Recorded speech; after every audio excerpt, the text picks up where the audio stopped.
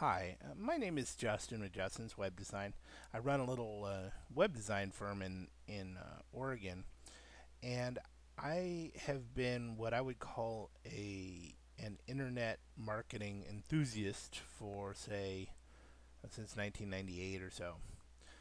I stumbled across this great little tool that lets you basically clone yourself and get a lot more a lot more time out of your day, so to speak. Uh, and it's such an interesting twist on something I'd already tried that I had been frustrated with. It hadn't really worked, and I just wanted to share it with you real quick. I was excited. I've done it. I haven't spent a bunch of time doing it, and so I don't have a ton of results. But I just wanted to show you and share with you this tool and explain a little bit about why I think it's so powerful. What's the biggest problem that you have in your business? What's holding you back? And that's what, for a long time, I thought it was not enough money. Uh, it seems kind of obvious. It takes money to make money.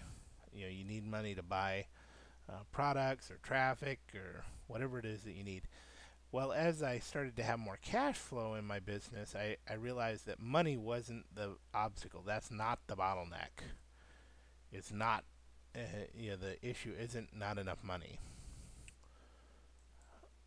The real problem, I believe, is not taking action. So we have a lot of information. We have all the information we need, all the internet marketing tactics we need, uh,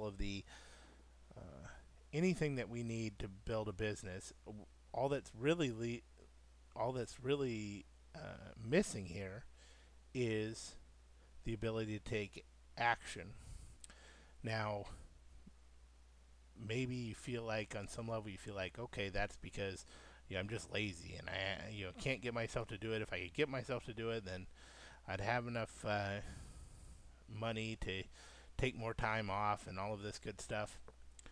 But what I've found is that really we don't have enough time, or I don't have enough time to do everything that I want to do. And part of this comes from instead of building a business, and this is true with my web design business, and I did an eBay business before that. Uh, the the issue comes in because we aren't building a business. I haven't built a business. I built myself a job. And if you read the book, uh, Michael Gerber's book, The E Myth Revisited, it goes into great detail about the difference between building yourself a job and building a real business. Well, I built myself a job. I really like my job. I built myself the best job I've ever had, but it's still a job. If I stop showing up, money stops coming in. And a wise person said that I heard recently in an audio call said, the goal is to build a business that you can free yourself from. And the first step in that is to create systems and solutions that allow you to multiply your efforts. So if you look at the tagline at the bottom of the screen, it says 2 hours plus $50 equals one full 40-hour work week. And that's something that you can expand out uh, and scale to such a degree that you can really free yourself from your business. And that's what got me excited, and that's why I'm recording this video right now. The new formula, 2 hours plus $50 equals 40 hours worth of work. And what I'm saying here is 2 hours of your work plus $50 of your hard earned money can translate into a 40-hour work week. So, how could you get 40 hours worth of work done in 2 hours by just adding $50? And that, by the way, those numbers aren't solid. Maybe it costs you $75. Maybe it takes you 4 hours. But what's even more likely is that it takes you 2 hours the first time you set this up, and then it might take you an hour next time. Maybe it only takes half an hour for every week. Maybe it takes you a couple hours to monitor your people and to manage this all. I almost gave it away what the secret is. We're almost there. Uh, what if you could get 20 times more done by investing a little money and using this new twist on an old strategy. Yep, this is an old strategy. When you hear it, which is just going to be in a second here, then you'll say, yeah, I've tried that, it doesn't work, and or I've had marginal success, or it doesn't work for my business, it doesn't work for my industry, blah blah blah. That's how I felt about it. And of course, the old strategy is outsourcing.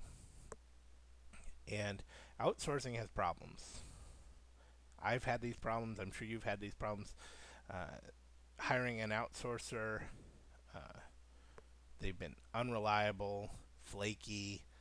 Uh, it takes a lot of time. Not only does it take a long time to get a project done, a lot of times they'll say, oh, we can have that done in 24 or 48 hours.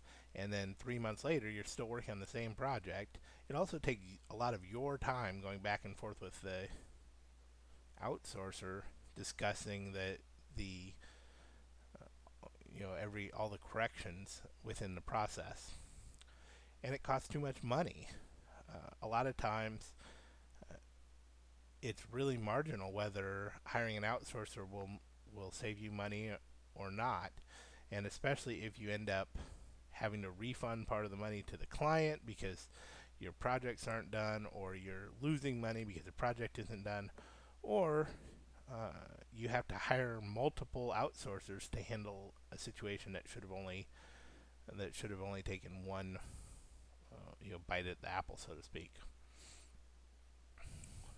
The new twist on outsourcing I'm going to talk about, it's actually a couple of things that are different about the way that I'm going to recommend that you outsource and the way that I outsource and the way I had done it in times past. I've had things, built, scripts built, projects done through Scriptlance and those kinds of programs before, and I've had the same kinds of problems you've had, the same things we just described. But with this new system, it comes to more, it's a reliable system. It's the best way to leverage your time, in my opinion, and it's very, very cost effective. You can get full-time work for as little as $200 a month, and actually I'm paying a little less than that, so we'll go over that in the second part of this video. So what are the two secrets to making outsourcing work in 2010 and beyond? I would say that the first thing is to hire the right people. And your people, the core things, the real fundamental skills that you need to have, you need your potential outsourced employee to have, is they need to speak English and understand English well. Uh, Communication is the backbone of this whole system, and if they don't understand, or if you can't understand them, well, you're dead in the water from the start. We need people who are hardworking and willing to put in the work and learn and not make excuses. And the last thing is that's really fundamental is you need someone who's loyal. Both you want to have someone who will stick with you and keep working with you as long as you'll have them. And you want someone who's not going to go over to and start their own business and or use your information to help your competition. So loyalty is very important, and it's something that people don't talk about enough in hiring regular employees, let alone outsourced employees. In the second part of this video, I'll explain where we're going to find these workers. I just wanted to get into the real difference here. And by the way, I'm not talking about outsourcing to India or using outsourced firms or outsourcing to the Ukraine or anything like that. These I've done all of that, and it's been very ineffectual. I've lost a lot of time and a lot of money doing it, and I'm sure you have too. This is something different, and this is a better way to do it. I'm 100% certain about that. I've already done it, and it's working well, and you're going to learn along with me here.